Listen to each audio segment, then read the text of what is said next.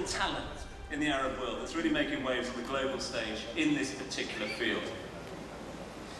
They choose as the winner a 28-year-old Sudanese graduate who has long been concerned about the levels of diabetes in the region. Spurred on by the fact that both his parents are diabetics, he created an artificial pancreas.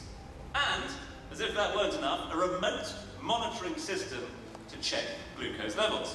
Through a mobile phone connection, nearby hospitals can be directly alerted to any emergencies, and the device is just the size of an iPhone. So impressed, in fact, has the global medical community been, that many US institutions are now working with him personally to bring this device to the market as soon as possible. Without doubt, a great story, a great invention, and of course, a great winner. Please welcome Mohamed Baloola.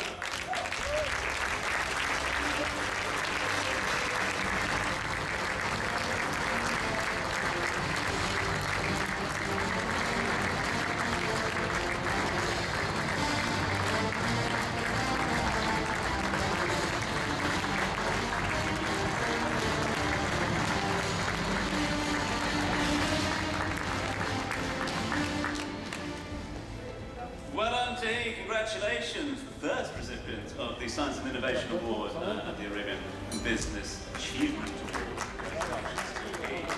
Award.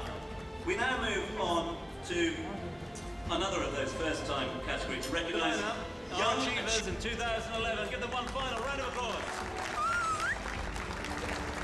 This way. Excellent. Excellent.